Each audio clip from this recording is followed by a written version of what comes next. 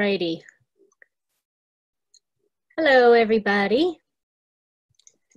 I think we'll go ahead and get started to be respectful of everybody's time. Whoops.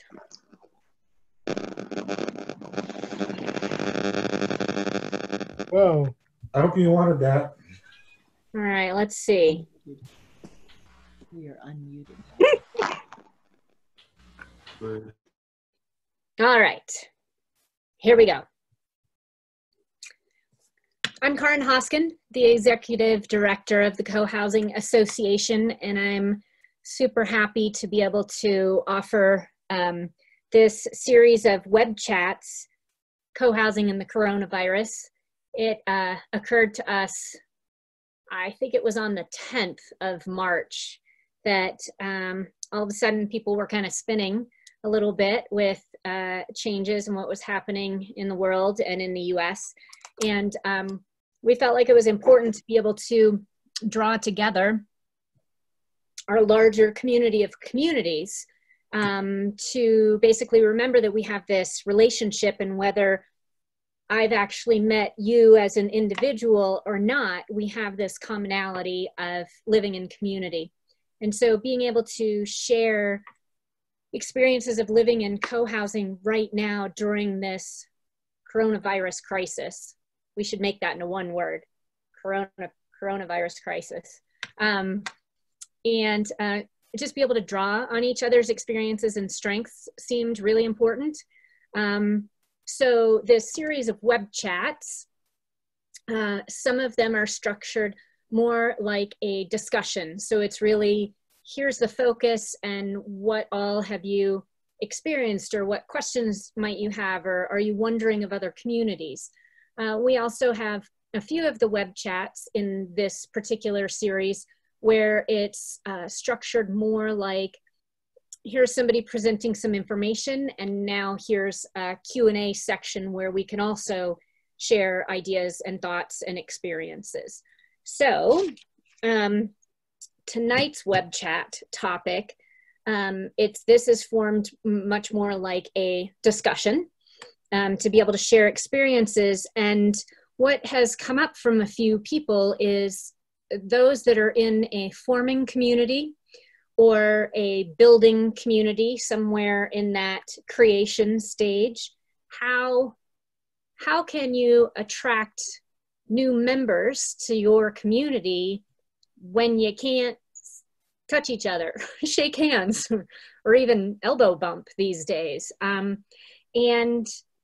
And if you have some people that are kind of on the fence, like they're still learning about your community, but they haven't signed on the dotted line kind of thing, how can you engage them in the community? Or those communities that have a solid membership, but y'all aren't living together yet.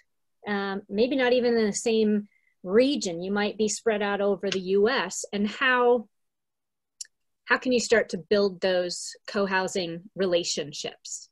So I definitely am seeing a few names out there, and recognize that some are from some communities that are exactly in those situations, forming, building, or just trying to connect. So I would like to just kind of open it up. Y'all enter this room muted so that we don't have all kinds of craziness in the background.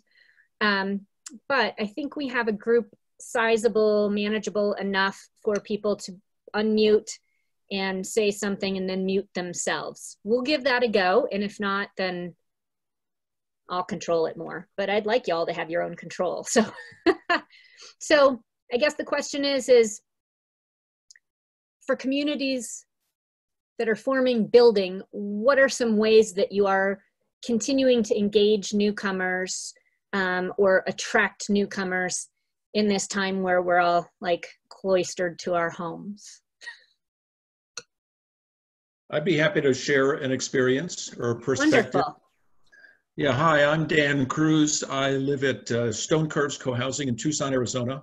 I am by no means in a forming community. I've lived in this community for 15 years. And I guess the thing that I would say is that when we were forming our community, the momentum, the energy, the creativity to keep it moving forward was just unstoppable. It was just a magnificent experience. So my guess is that in the presence of this crazy situation we're going through, that energy is there, and people are going to want to move ahead with creating community, creating co-housing.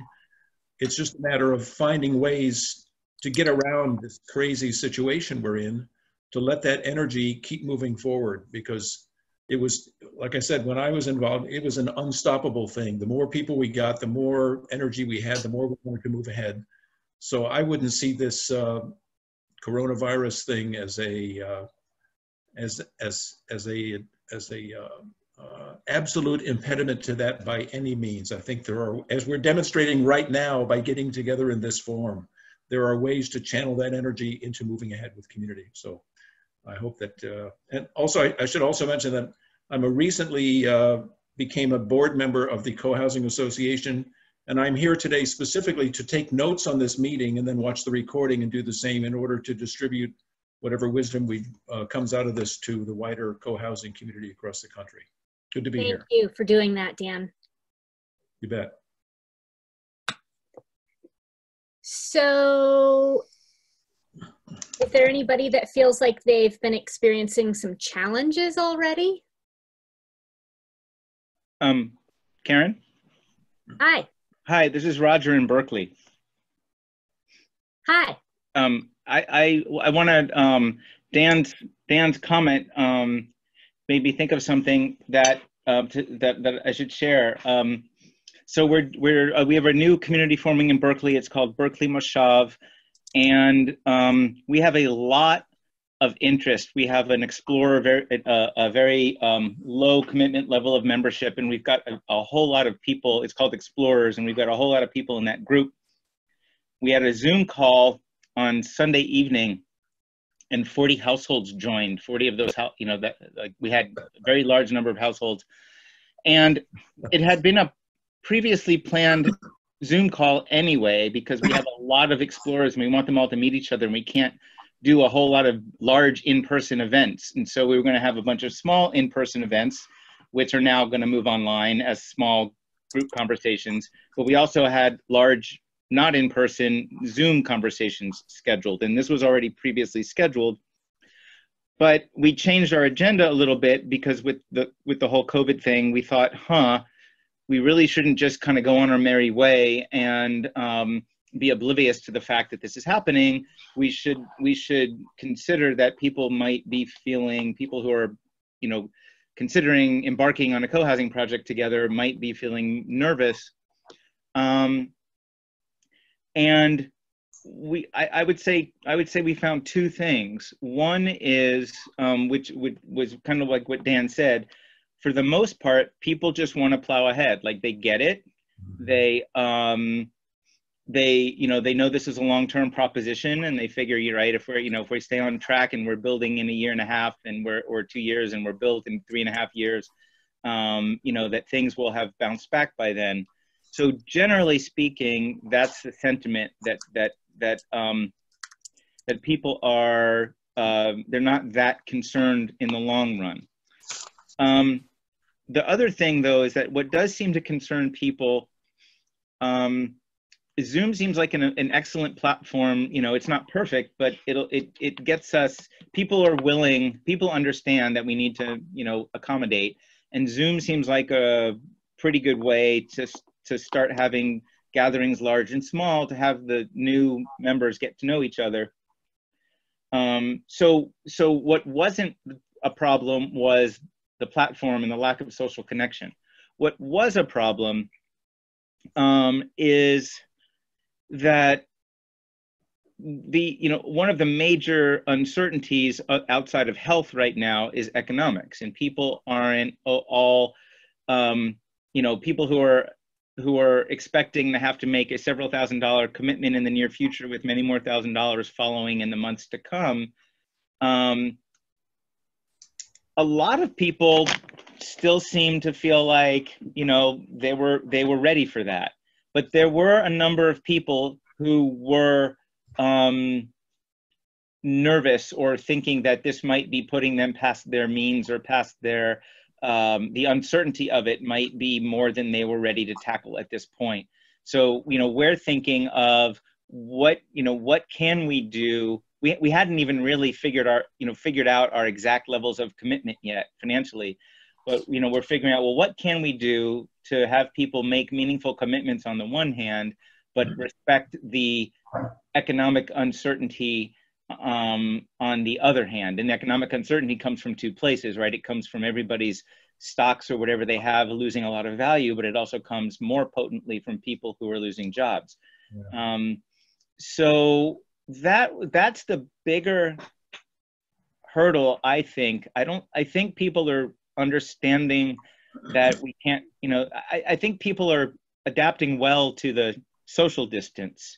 It's the economic uncertainty that's giving, that at least in our group, that seemed to be giving folks more pause. Yeah. Makes sense. Karen, this is Shelley. Can I jump in? Yes. Hey, everybody. I'm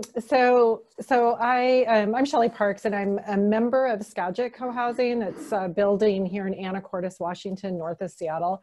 I also and a graduate of Katie McCammond's 500 Communities program, and work a lot with groups in their marketing and sales. And so this has been interesting. And I think, the thing that there's a couple of thoughts that have been kicking around my head a lot the last couple of days. One is just the understanding that whenever there is a lot of uncertainty, it's very hard for people to make big decisions. And we're in the midst of that. So just acknowledging that and knowing that, how do we, we all know that, in co-housing, it's not about the buildings. It's about community. And of course, all of us who are developing our communities, oftentimes people want to know, right? What are the floor plans? What is the site plan? They want to know all those things. And it makes it more difficult, right? We can't even do a site tour right now. So, if we have land. So I've been thinking a lot about what will it look like when we live in community together. And I know that we will have, we will have dinners together. We will have game nights. We will have knitting circles. We will have all those things. And I'm finding that people seem to have a little bit more time right now. And they're also just hungry and desperate for connection. So for instance, we on Sunday, Skagit Cohousing, we just decided to pull together a knitting circle. We have a lot of us who are knitters, and we invited our explorers and also some of our people that had been really interested but hadn't yet made a commitment. And we had 13 people together on that, and they loved it. And everybody said, we want to do it again next Sunday. So we're just going to make it a standing Sunday thing. So I've just been thinking a lot about how do we show our interested people what community looks like. And what I learned from that, that Zoom call with knitting was it is very different doing a social event on Zoom than it is doing a meeting or a very organized thing. I found that I do a lot of Zoom meetings, and I'm very comfortable facilitating meetings on Zoom. It was very different doing a social event. So I just share that with you all if you experience that. I'm sure we'll all get better at it, and there'll be some tips, but that's on the top of my head. Shelley? Oh, wait, hold on, Debbie, you're muted. Okay. Can you give us some tips on doing social meetings? Because that's what we're looking to do. Yeah. Well, I wish I could give better tips knowing that I just struggled with it, Debbie, the other day. So I just found I wasn't prepared for it to be awkward, and it felt a little bit awkward, although I talked with some people afterwards and they didn't feel that. And so I think though what I came away from the one we did is to, if you're gathering, like for instance, with our knitting group that we put together, we all agreed that having a question to answer next time, some getting to know you question. I think what we're going to do is, because a lot of us ended up showing our projects just spontaneously, but we thought that would be fun next time to bring something that someone has made us and do a show and tell. So it'll need to be a little bit facilitated so that maybe we give people time limits and all that. Because the problem is people tend to talk over each other on Zoom, right? So that's what happened to us a little bit. So trying to figure out how to navigate that. But I was pretty excited about how it went because people loved it, you know, and it was relaxed and it was fun. So does that help, Debbie? I hope it does. Yes, it does. I'm Debbie Fox from Ralston Creek Cohousing in Arvada, Colorado, and there are several of our members here tonight. What we've decided to do, although we haven't implemented it yet, but we've publicized it, is we have monthly community meals, even though we're not living in community. And we invite interested people to come. Plus, it's good for us, too, to get to know each other. Plus, we have social events that we organize. So for National Cohousing Open House Day, we did an ice cream social last year. We're going to do another one this year. We're going to do it virtually if we have to. We're going to do a tour of a townhouse at Gio's neighborhood, which is where Ralston Creek will be. We're going to do that virtually. So any suggestions, if anybody's done this before, would be helpful. That's what we're planning on doing. So I'd like to chime in with a few things, and then I think Ruth had something to say. So Wild Sage Cohousing, where I live in Boulder, Colorado, we've done a couple of things. We have, to kind of address the uncomfortableness, Shelley, we have started a community coffee every morning at 9 a.m., a lunch break at 12:30, and a happy hour at 5:30. And we have a Zoom room, and it's set aside, and whoever feels like showing up in the Zoom room does. And usually I would say there's about 4 or 5 people because, you know, people still have lives, though they're very different. But actually what I found has been the funnest for me is the time where it's me and one other person, and it's a neighbor that I know, but not really well, because we don't like have kids the same age or something like that. And I've found that just like, wow, so how is this for you? Leads to, well, it's okay because my job, blah, blah, blah. And then we end up in this conversation about something that we didn't know about each other. But that doesn't always happen organically. I love the idea of coming with a question or a prompt. The other thing that you can consider is even if it is a social gathering, you can have a host, and the host can do some facilitation.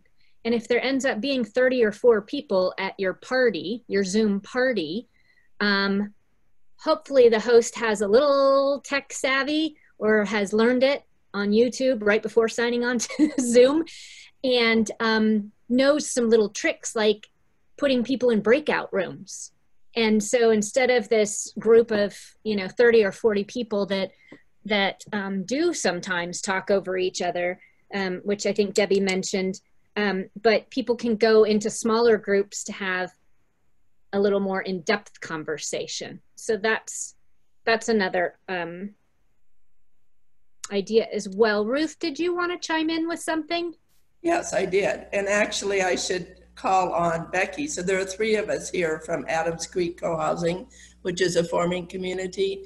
And Becky, who is here and should speak to this better, but she organized a happy hour for us. And there are about 15 of us there. And 2 things I'll mention, then she can add more. But one was she did serve as the host. And because we've been learning dynamic governance and doing things in rounds, we went around and each took a turn so we really could hear each other. And it was really a really lovely hour. So Becky, what else do you want to add?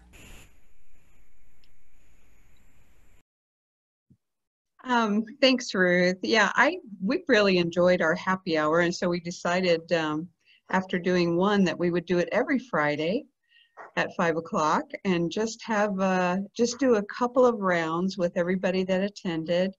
And, it wasn't awkward. It was it was pretty nice, and it just gave us a little chance to connect.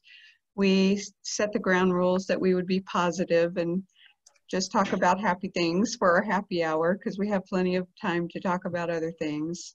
And it was really nice. And we also invited potential members, people that were interested in our community, and they got a chance to meet us and learn a little bit.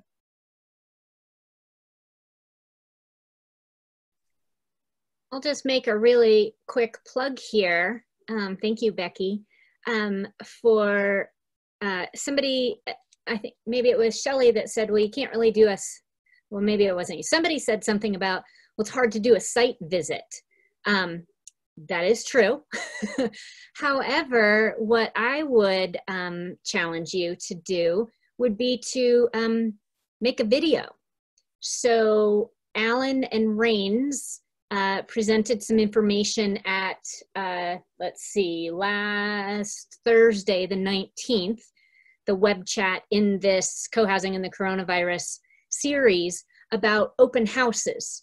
So we were trying to get ahead of the game and say, okay, for National Cohousing Open House Day, which is the end of April, if you choose not to open your houses, so to speak, to people coming in, how can you share your community? And this kind of supports what Shelley was saying. So I had that idea. I'm like, oh, you should do a web chat on this. And Alan, you're a documentarian. Is that a word? Filmmaker, document maker. You should do a video. And he's like, yeah, you should too. And I was like, oh, okay. So I was very proud of myself that I went out into my community and I took a little video, and I shared it with Alan, and he didn't respond except for to say he received it. And I thought, oh, he's busy. Okay, so I learned a whole thing on the web chat that it's like forehead slap. His point was, nobody cares about the buildings, right? The common house is a common house. Yes, your kitchen might have this and this other kitchen has that, and people want to see that. But what we are selling to these potential members and to gain that forever more enthusiasm that Dan was talking about is what co-housing community is, right? It's the secret sauce, as Alan likes to say. So I realized I had to reshoot my entire video because while I wanted people to see what Wild Sage looks like, what I really wanted to share with them is what an awesome community it is. And so even for the communities that are forming or building right now, and you can't take a tour of the place, you still could create something. So Alan suggested basically staging a tour. Put some plants in various parts of your common house. So you're walking down the sidewalk and, oh, we have 34 units and 90 people and 30 of them are kids. Oh, look, there's a couple of our kids playing on the playground right now. Hi, kids. Hi, you know.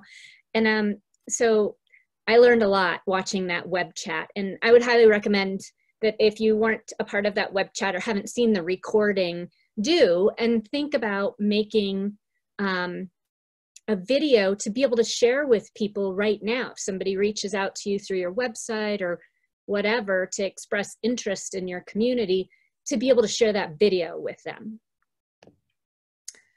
This is Lori. I'm with the Ralston Creek, but I'm an exploring member with my husband who left. And I will just say that I think I wouldn't downplay the building thing. For me, it's both. We are not retired yet. We are just interested in this as a new concept. And for me, I'm downsizing from a suburb area, coming small. So for me, the buildings are a big thing right now, and community is also big. So for me, I think it's about a 50-50 right now. Now, maybe that changes.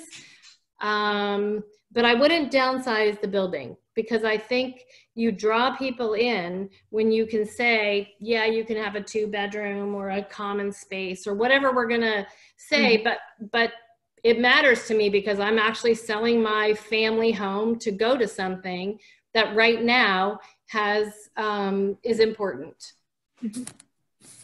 Thank you for sharing that. Thank you. Can I jump in for This is Stu. I'm trying to wait. Is there a queue here for people to speak? No. Okay. So is it my turn? Sure. Go for it. Okay. So I'm Stu, and we're a building community in the city of West Sacramento, about 2 blocks from the Sacramento River. We're condos when we build it. And we're in the stage now where we need to add a lot of members so we can qualify for a construction loan. And what I would be interested in hearing from other groups is, are you taking a break or slowing down or speeding up your mass media? So we're spending a bunch, we're about to spend, and we are spending a bunch of money on magazines and newspapers ads, for example. And now we're in a discussion to decide whether we should slow down a little bit, because maybe people right now aren't very receptive to that. But on the other hand, we want to keep our name out there and keep our people get used to seeing us. So I'd be interested in hearing if there's other communities that are having that same dilemma. We have a marketing budget. Some of the ads are quite expensive, so we don't want to kind of fire that off now and then not have the money in 6 months when we really need to spend a lot more. So the question from Stu is, whatever it is you're focusing, oh, sorry, you froze. So the question from Stu is, are you changing your marketing plan at this moment because of circumstances? Especially advertisement. Ralston Creek was just ready to launch a Colorado Public Radio for 6 weeks. We were going to do several spots, and we did pull it back. We're ready to go with it when we feel that things are calmed down. We just didn't feel that people were going to be paying attention to advertising in that respect. So we decided to put more focus on the virtual meetings. And coincidentally, we have been struggling for several years to get enough members to get a construction loan, and all of a sudden it just burst. And we're very grateful for that. So we need to keep those people engaged. We have 3 new Explorer members, which I don't think we've ever had 3 all at one time. So, so that's what we decided to do. That was our next big money push, was to do Colorado Public Radio advertising, but we have pulled that back. Thank you for sharing. Are there other communities that have changed their marketing plan specifically into paid advertising? Hi, Becky. Yeah, we just had, last night, we had a business meeting, a Zoom chat with Katie McCammett and our developer, Joran Bass, and we talked about the same thing. So we were just ready to do a public radio announcement, and also Lou Bowers of PDX Commons was on the call, and we all thought, you know, it's just not the right time. It's maybe in a couple of weeks, it might be a better time to do that. But right now, people are very worried and really are focusing on other things, and they're not ready to just switch their minds over to jumping in with some new big commitment. I also found that from contacts from our website, I used to get almost daily contacts from our website, and that just dropped off as soon as the virus hit, and I've had none at all. So I think it's a time to kind of step back a little bit. Mm-hmm. Interesting. Anybody else from other forming building communities that want to share? Just a perspective here. What I'm hearing is step back a little bit from trying to bring in new members who may just be otherwise occupied, but beef up the efforts to create connection and community in the ways that we can with those who are already in the fold, so to speak. I mean, there's a kind of a dichotomy there. I would agree, if somebody's going through the loss of a job or an illness, or their financial situation is a disaster for the next couple of months, buying a new house, as exciting as it sounds, may not be their priority. But for those who are in the fold already, there are so many creative ways of keeping them engaged. And just the media itself that we're using, this Zoom thing, that's kind of an extra, wow, you know, what an innovative bunch of people I'm with here, to be, who are going to find a way to bring us together in spite of all that's going on. So it seems like a really opportune time in many ways. Just have to distinguish what's really important, what's doable. My name is Tori Baker. I'm from Ralston Creek as well. I'm not sure about whether it's the best time to do a new marketing push, but we had these 2 new explorers join last week. I spoke to them each on the phone, and they were each concerned about the coronavirus because they're worried about what the economics might do, one to the home value, and the other is worried about what's going to happen to her family. Maybe they'll want to move into the big house she's in now. I think that's what she's worried about. And what I said to each of them is, well, you've got 3 months to explore with us, and by then you'll know what's going on with the coronavirus, and is it going to get worse or is it going to get better, and what's it going to do to the economy? So, you know, why not figure out with us while you're finding out what happens with the virus? And they both thought that was great. We're actually relaxing our 3 months for explorers for the very reason Tori mentioned.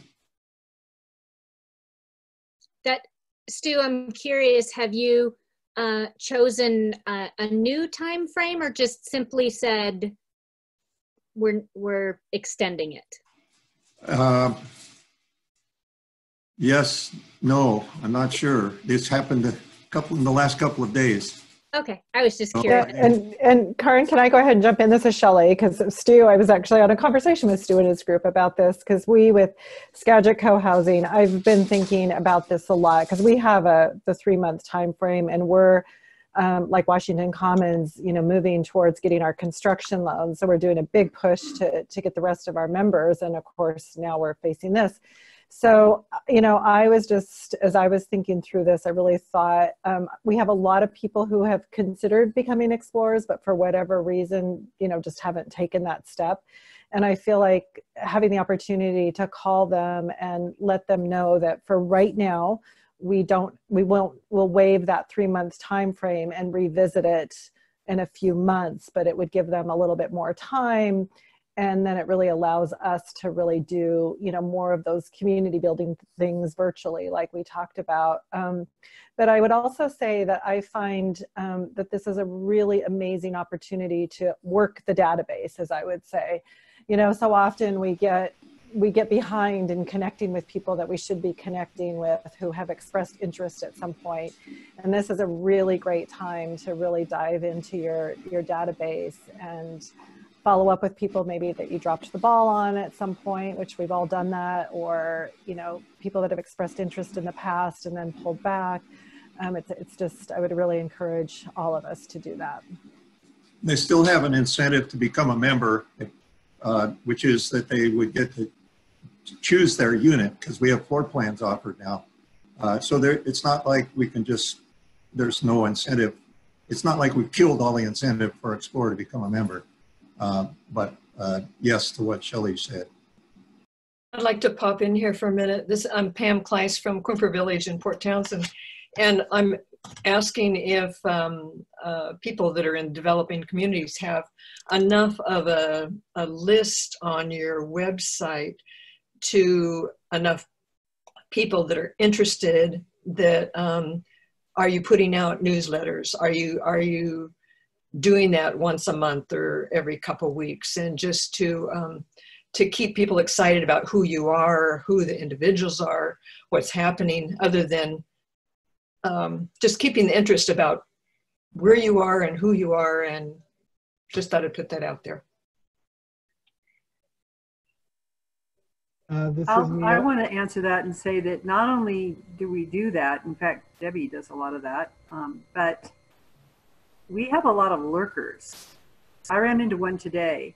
I ran into her on the trail outside of our neighborhood where we're going to be, and she told me, "Oh yeah, I've been following you guys for 3 years. It's the first time I've ever met her."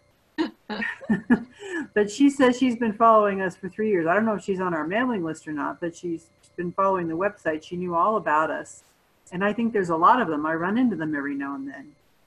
And I don't think we should assume that, they won't just show up when the time is right. They seem to show up every now and then. There's a lot of them out there. This is Neil. I'm in Oakland, part of the Swans Market co-housing community and lots of Coho US stuff in my last 2 decades. So I'm hearing, I can appreciate the technical and financial barriers that a lot of us here are kind of respecting in terms of outreach. But there's another part of me which I have learned to listen to, which I think at this point, with all that is going on in our worlds, is longing for more community. I am thinking that if I was looking for a new community, one, the folks who are building and creating are, I imagine, going to be speaking from a much more passionate place about the value of community. And I truly believe that those who are curious, and there's thousands of those, are really going to be wanting to feel the sense of what's possible in co-housing. I guess I'm going to dare to just write a prescription for some of us that I think it's a fantastic time to be doing outreach and to be attracting people either on the trail or in your mailing lists, and encourage all of those who are already in your community to do the same. So I know I'm kind of stepping boldly into a prescription writing moment, but I'm also a coach, so I'm giving myself permission to do that. Anyway, those are my words, and it's lovely to see so many of you feel so passionately about what it takes to overcome these turbulent times. And I'm going to go back on mute. I would challenge just a little portion of what you just said, Neil, and it's not that you spoke up at all. You get to do that. You said something about how the forming building groups have that serious passion and energy. And I don't disagree with that, but I will say what I have seen in my community and what I'm hearing from some people in other communities is that their excitement is renewed because they're realizing, holy crap, like the sky is falling and I have this community, and people are rallying around and going to the grocery store and creating puzzles for the kids and all kinds of things like that. So I would say there's some really interesting renewed energy in the old timer communities that's been really fun to see. And just so you know, where I've been seeing a lot of that is on the co-housing Facebook group. So the one I saw this morning that I woke up to when I checked Facebook was Jamaica Plain in Boston. At 7 in the morning every day, they all step out onto their porches and say good morning to everybody, or whoever's awake at that time, I guess. And I was like, wow, that's brilliant. Karen, this is Annie Russell. Hi. Hi. I lived in co-housing for 15 years and now I don't. I'm on the call because I'm helping Ralston Creek with their marketing. But I wanted to tell you, as somebody who is not in co-housing and who is not in co-housing and was, I realize what I'm missing.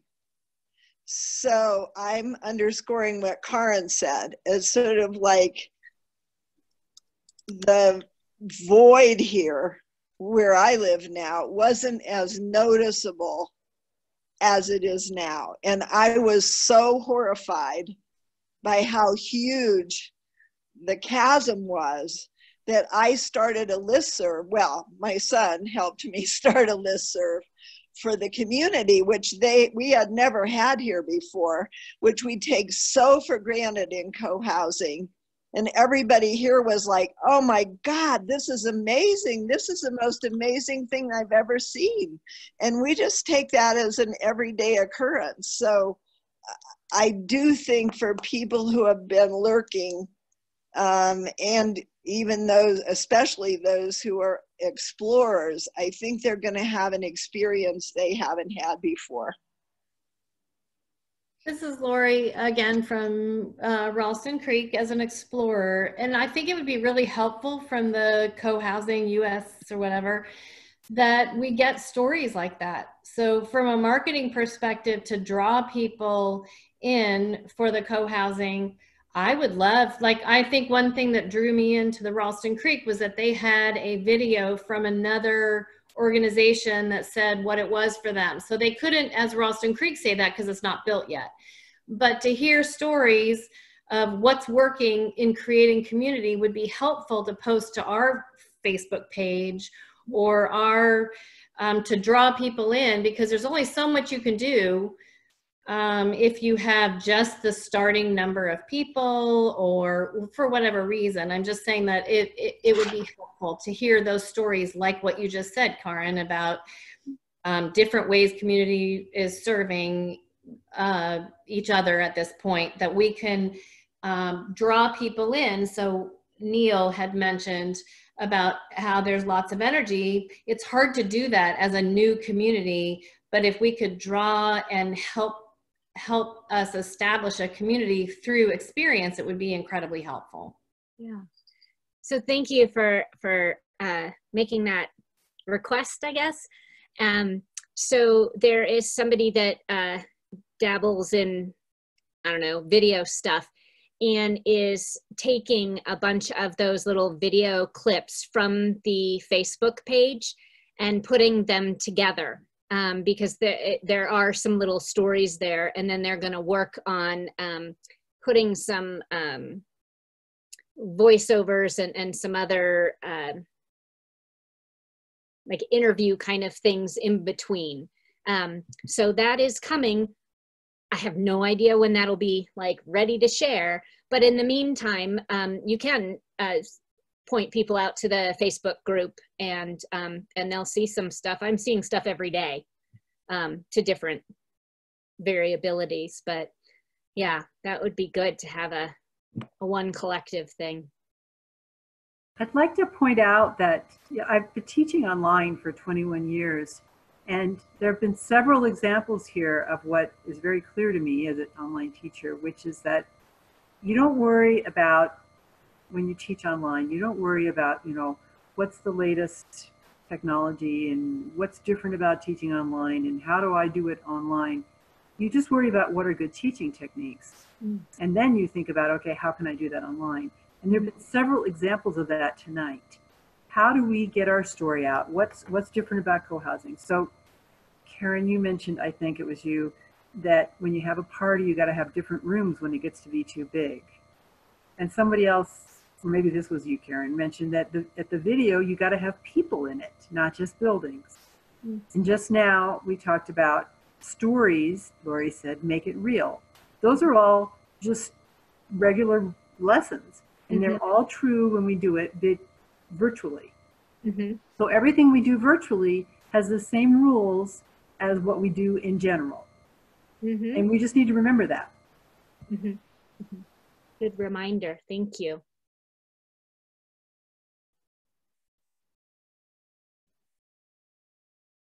What other things do people want to share?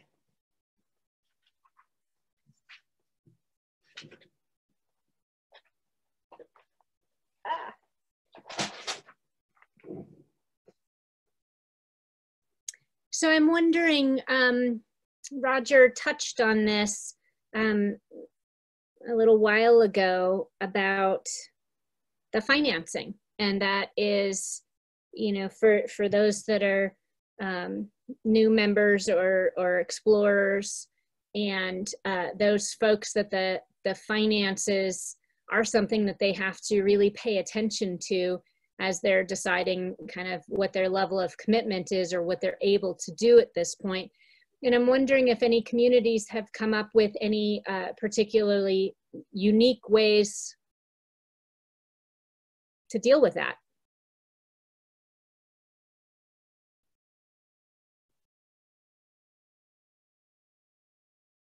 I don't know if this is unique. This is hard to talk about in a big open group like this. You know, we're just looking at our cash flow, because when we recruit somebody joins our group now, there's cash calls right away. It's not just their membership. And so one way we can slow that, so we haven't done anything yet, but we're talking about, is there a way we can work with our developer, our architects? Where's the cash going? Is there a way we can slow that down a little bit so that the cash call doesn't come quite so quickly? Especially if we want to, if we have an explorer or two who want to join right away, and there's some risk or uncertainty that we didn't have a few weeks ago. So we're looking at ways to slow down the cash call a little bit. It's not going to decrease. There's no way this is going to decrease. And the second thing is, we hope to build, and we don't think the building costs will go down as a result of this crisis, but maybe this will keep it from going up. There may be the contractors, building contractors may find themselves, it's a little more competitive environment, you know, and whereas a few months ago, we would have said, oh my gosh, we can't find somebody who's going to build for us because there's so much building going on, at least in California, but I think in many places. So those two things, slow down the cash call a little bit by working with our developer and architect team. And secondly, just being aware that this may help us keep control of our prices, our eventual prices, because of building costs not going up as much as they might have if we have a little delay. I love that, Stu. Thank you for sharing that.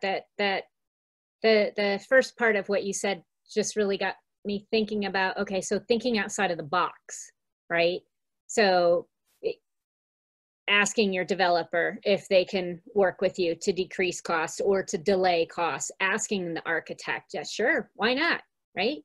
Like the worst they could do is say no, but it's something you can ask. And so it's that thinking outside of the box, like extending your Explorer membership beyond 3 months, or maybe considering decreasing your membership, or I don't know, but it's that outside of the box kind of thinking that I think is what will help create some new situations.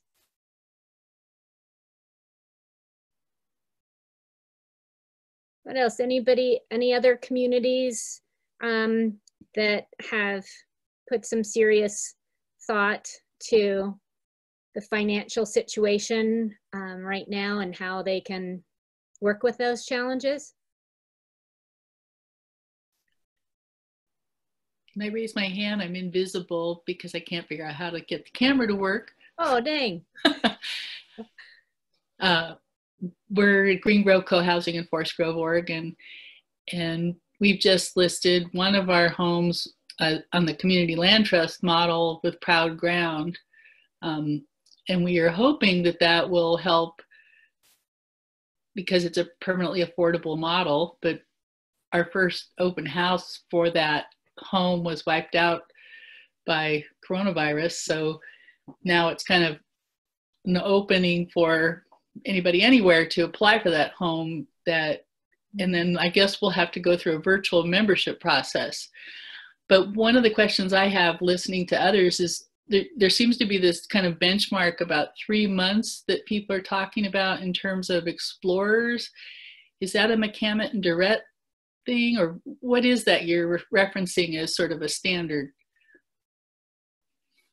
It's a Karin, should I jump in and answer Yeah, that? I was Okay. just going to say, hey, Shelley, can you answer that? Yeah, I mean, I think it changes. I think this, so yeah, Katie McCammett, has her model of supporting groups with the Explorer. And I think it's different for the different phases you were in. For instance, Skagit Cohousing, when we first started, we didn't have a time limit. And then when things got real, when we got our land and our architect, we did, decide that we needed a time limit because we needed explorers to have, an end date and to move forward. So I think it's, if you're, nimble and working with your explorers and moving to membership, you're always looking to adjust that. And so, for instance, we're planning on, had this not happened, this crazy time that we're in, we probably would have looked to be shortening it even less, because we're getting closer and closer to construction and needing people to come on board faster. So it's about looking at where you're at in the process in your cycle and adjusting the Explorer timeframe as needed. So is that when the time before the first cash call, or what exactly does that mean? The Explorer period that you would shorten? I would actually be happy to talk with you offline about that if you have, because there's a lot of nuances to that. So I will go ahead and put my phone number in the chat, and if anybody wants to reach out to me, I'm happy to take calls on that. So that is a standard thing for most co-housing communities. I mean, we have a membership process, and we have certain timeframes and expectations, but I just didn't know if it was kind of a universal for like maybe McCammett direct projects to do it. And I would say Katie McCammett with Cohousing Solutions. So okay. Yeah, so feel free. I'll put my my phone number, and you're welcome to call me if you'd like to talk about it. Thank you. Thank you, Shelley, for making that offer. Yep. Anything else that anybody would like to share or ask of others about how to attract and engage those new members while we're in this period of the coronavirus? I'll just add something that I've noticed in my own life, which is that for the first week or two, when it was just new information, and especially in Colorado where we live kind of far away from the epicenters, everything was so quiet. But all the organizations I belong to are really ramping up with Zoom, with online opportunities. So my observation is people are going to get busier and busier because they're not just going to be sitting at home waiting. So if communities are planning to do advertising or phone call outreach or Zoom events sooner rather than later would be good. And that's, I think, congratulations to Cohousing, because you've really ramped up in a big fat hurry, and it's been an advantage. Thanks, Annie. I'm glad you noticed. I did. Yeah, finally. I'm a little slow. Everybody's talking about how life is slowing down and they get to like do those extra projects at home. And I'm just like, what? My hours have extended. Right. Exactly. I'm Sharon McCauley from Berkeley. Thank you for sharing. And one of the things we're just had, we currently have 4 core members, but we have purchased our land, and we have at the moment over 70 Explorer households for potentially no more than 40 slots available. And so we were in the process of trying to meet each other and vet each other and get everyone online so that we could figure out exactly what we're doing and doing our Get It Built workshop and everything. And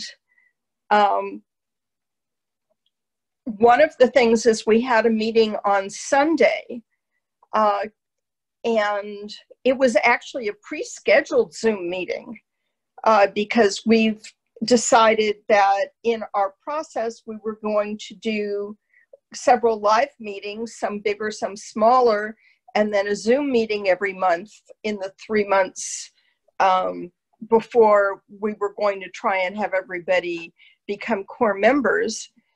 And we were very pleasantly surprised that the attitude of the 40 households that joined our Zoom meeting in general were very positive and very excited about, wow, if we're in a co-housing situation, you know, how we can support each other and how we can do better things for each other.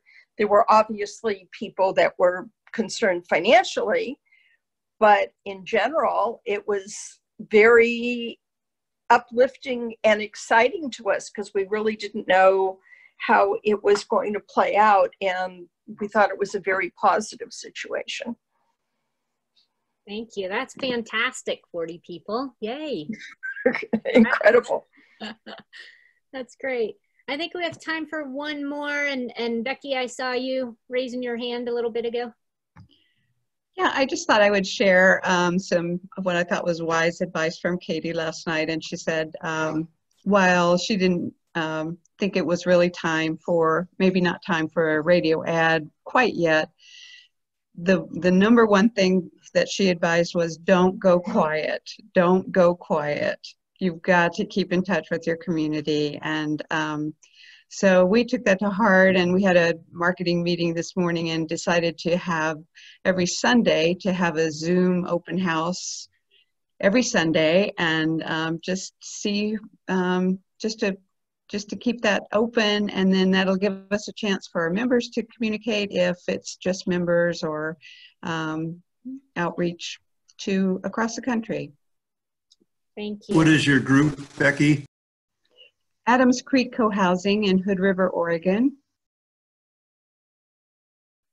Becky, thank you for sharing that. And I think that is an excellent segue to wrap up, to not go quiet, whether you're the forming building community or the existing communities. Like, don't go quiet. We should be out on our porches singing to each other every night or every morning or whatever, right? That's what it's about. And the nice houses. But really, yeah, keep reaching out to people and staying in contact with people. So next week's web chat is on, so today's the 24th. Tuesday the 31st, same time, same place. Joran from, he's the Senior Development Manager for UDP, the Urban Development Partners, based out of Portland. And so he's going to be talking, let me just look at his little description here. He's going to be talking about steps that forming communities can take to keep on track with the development process while managing equity reserves, and looking at how communities can optimize their position coming out of the current slowdown. So he's going to be presenting some information, and then there will be time for questions for him and conversation for whomever is on the web chat. So I would just like to thank everybody for being here tonight and sharing what they've experienced or what their plans are for shifting things a little bit. And thank you for some great advice for a few of you that have been around the block a little while. Let's see, what else was I going to say? Karen, anything? Yeah. This is Ruth. Do we register for each one individually? Nope, just the one. We asked that people register so that we could be able to, at the point that this series is no longer needed, we can send an email out to all of the people to say, hey, don't forget, you can see the recordings. You've already registered. It's free. Please tell all your friends and neighbors to join us. So our intention is to do these web chats once or twice a week, as long as they're needed. And if there's something in particular that you would like to see as a topic or somebody for conversation like tonight, or a topic for somebody to present information, please let us know. I think, Neil, can you just, I can't multitask at the end of the day. Can you type in my email address to the chat? You're welcome. Either that or you have to wait till I'm done talking and then I'll do it. But you're welcome to email me with any of those suggestions. And I just want to say, Annie, thank you for recognizing, yes, we here at Coho US have really, I feel like we really kind of stepped up to the plate with this situation, and our huge goal was to be able to connect the larger co-housing community and to be able to use those, you know, those resources and relationships that we talk about within our own, you know, the smaller communities, but to be able to do that nationwide. It does take resources. We're always happy to accept donations, and I think Neil was going to plug that into the chat too. Thank you, Neil, for being my wingman tonight. And check out our website. There's all kinds of other information on there as well. And in fact, let's see, what was your, hold on. Oh, where'd she go?